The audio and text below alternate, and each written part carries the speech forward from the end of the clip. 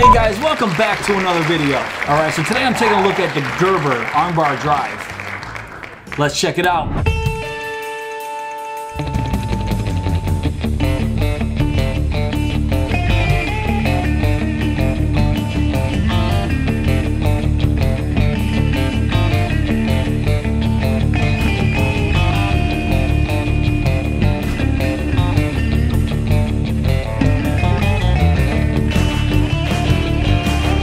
Alright, so the Gerber Armbar Drive comes in a pretty plain box. You see the Gerber logo on the front there, and just logo there, and just some info right there on the bottom.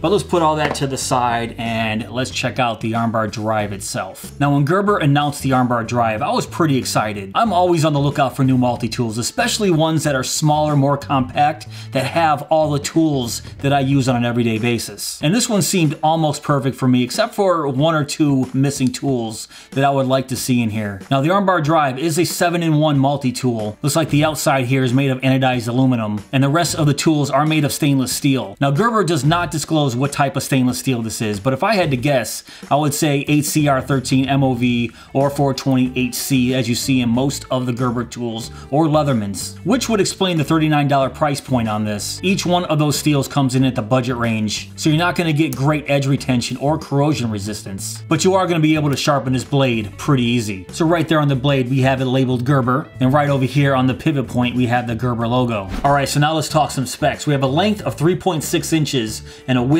of 0.7 inches. And they say it weighs in at 3.1 ounces, so let's test that out right now. All right, let's plop this guy on there and see what it says. Boom, 3.1, so they were pretty accurate on their website description. And let's check out what that would be in grams. So that's 88 grams. I always love when a manufacturer nails the exact weight in their descriptions. That makes me happy. All right, so let's talk about the tools here. First, we have a pry bar, we have a bottle opener, a little mini hammer, a two-sided bit driver, an awl, some scissors, and lastly, a plain edge blade. All right, so now let's start going over these tools. Let's start with the one you're probably gonna use the most on this multi-tool, and that's the blade. It comes in at 2.5 inches and it's a modified sheep foot design. So that means it's a pretty nice slicing blade, but if you're looking for that piercing ability, it's not gonna be that great. Also, we have this thumb hole right here, so it is possible to open this one-handed. It's just not too comfortable to do so. Now I don't have the largest hands in the world, but just based on how small the body is, it's just hard to get a firm grasp on it while opening it. You can see I have to adjust my hands a couple times while opening it because of how the body is shaped and how small it is. But it's still possible to do it one-handed, so that's one plus right there. And next, this blade is the only locking tool on the armbar. So you can see right there, it is a liner lock. So it is appreciated to have this blade locked in while it's extended. And this thing comes ultra sharp from the factory. So grab a piece of paper here.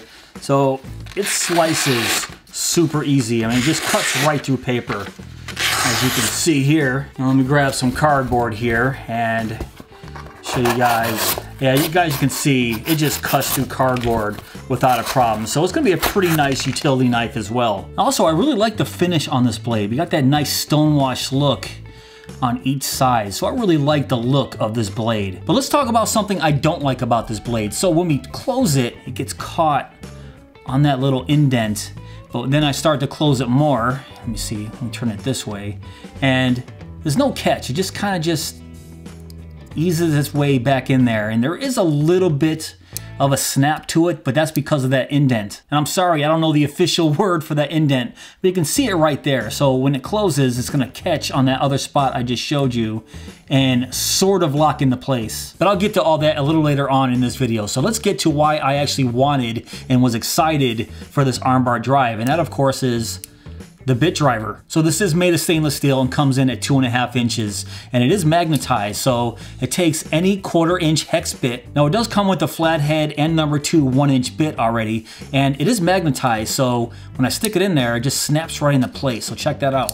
So that's really nice. Now the reason I was so excited about this because I have tons of 1/4 inch bits, and you can use any single bit that you have in any of your toolkits. And you don't only have to use the 1 inches, obviously. You can actually use some of the 2 inches here and get yourself a little bit more extension. Or you can use any 2-inch, 1/4 inch extension and use any of the 1-inch bits and boom, you have yourself a nice little tool here. So that's the reason I was super excited about grabbing one of these, because I don't always like to carry a screwdriver on me at work. But all that excitement kind of slowed down when I finally opened this thing up and found out it doesn't lock. I'm not exactly sure why they decided not to have this lock into place. So when you're using this, obviously you're in this position and pushing down with some force.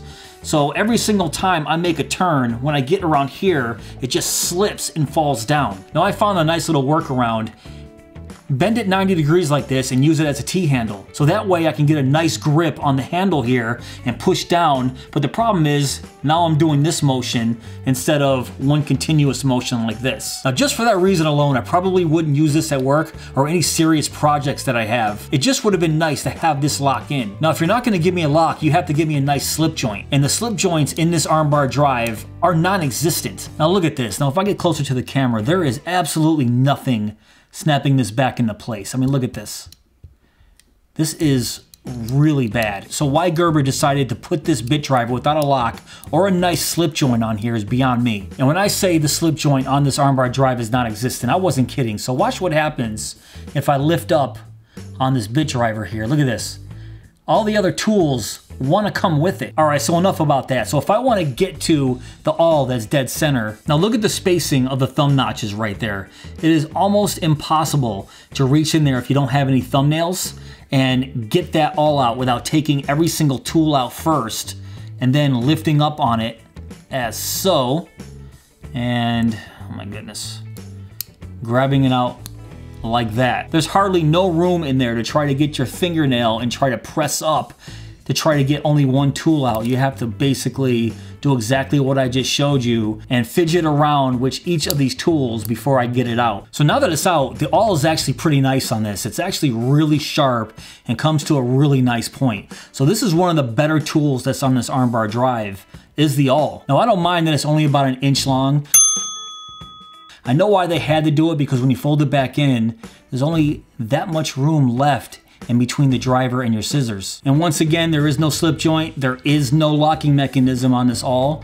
So it's just loose here and you push it back in and nothing grabs onto it, just fits right back into place. And right next to that, probably my biggest disappointment on this multi-tool are the scissors. So check this out. Does not lock in. The slip joint is terrible. And my biggest disappointment is how this thing works and just how it folds away. It's basically all the way wide open. So look, so if I push these back, goodness, look at that.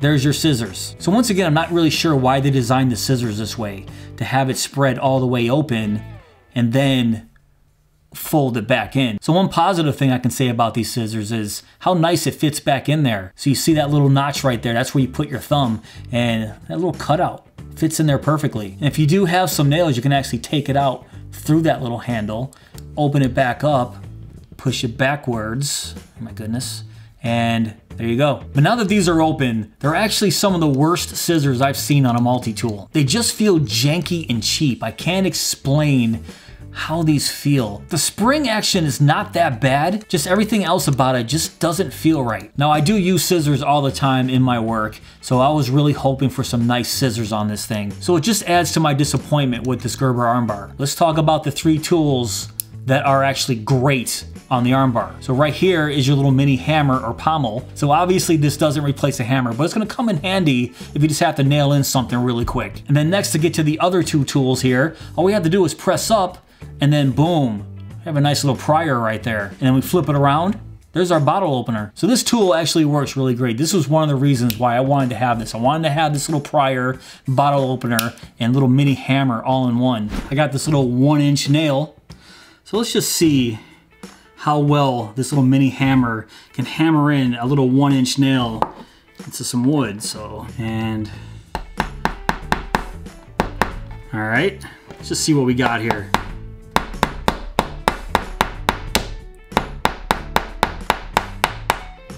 Okay.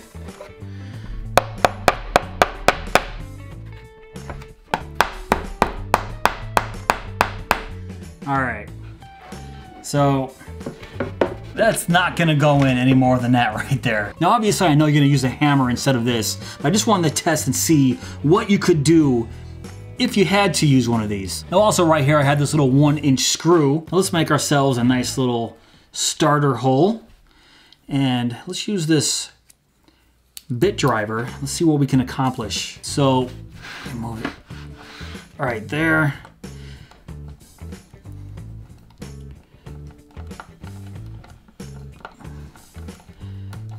Okay, so already this is extremely uncomfortable just based on the design of this thing. So what I was talking about is make it 90 degrees like this and make yourself a nice little T-handle and then turn it as so. Even so, you're kind of doing this motion, okay? Or this motion, which is extremely uncomfortable to do. But this is the reason why I said this is just not a practical bit driver. You know, if I'm standing up and I'm pushing down on this, it just does not feel like it's comfortable at all. And plus, it just keeps wanting to bend over. But in a pinch, if you need this Phillips or flathead, I guess it's okay to have this right in your pocket. But you're just not gonna be doing any serious projects with this anytime soon. All right, so let's take a look at some of its competition. I also have this Victorinox Explorer here, and some of the best slip joints you're gonna see on a multi-tool. If you want a comparison of how bad the slip joint is on this armbar drive, if I open and lock it, and then open up the main blade on the Victorinox, the slip joint here, I mean, just snaps into place. It just feels so good when you open up the blade on this Victorinox. Now yes, the blade does have a lock, which is nice. When I close it, it doesn't feel like the attention to detail was ever there. As opposed to the slip joint on the Victorinox, watch this. As soon as I close it about right there, just snaps right in. Now this is what I'm talking about, to have a nice slip joint on a multi-tool. It snaps open nice. It's not going anywhere. When you close it, it just wants that blade back. Next, let's talk about the scissors. Some of my favorite scissors on a multi-tool are on this Explorer. So when we open this, once again, nothing holding in place. When we open up the Victorinox, it snaps right in. These feel super smooth. I love the spring on this Victorinox. It just feels nice and solid, high quality. As opposed to these, they just feel cheap. And listen, this is what I'm talking about. It just feels so cheap as opposed to, it's just not even a comparison. And then when I close the Victorinox scissors, all I have to do is just lift up on it and it snaps right back in. As opposed to here, we have to turn these inside out and push from the bottom here. And guys, I don't know. And it's not like this is an unfair comparison at all. The Victorinox is about $47 and this is about $39 on Gerber's website, even though you can pick them up right now for about $31. And now the next comparison, the Leatherman T2. So there's the size difference. This one's a lot wider, as you can see. And there's the thickness, not much difference there. So let's talk about the Leatherman knife. Yes, it does have a lock. Locks into place. It still has that nice little snapback with the magnets in there. But that's the T2. Let's talk about the T4 for a second. So let's get out the scissors. So bring out the scissors. Locks into place. So once again, let's compare the scissors here. On the Leatherman, very nice action.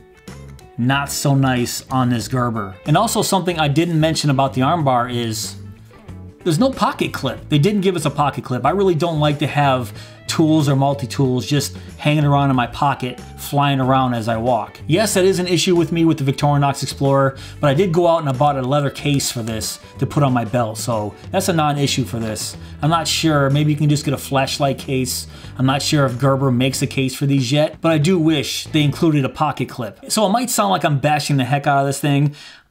I don't mean to. I actually do like this little thing. I do like the blade, all right? I like the 3-in-1 hammer, pry, and bottle opener. I just wish there was somewhat of a slip joint on all the tools. I wish there was a locking mechanism on the bit driver, and I wish these scissors didn't feel so cheap and janky.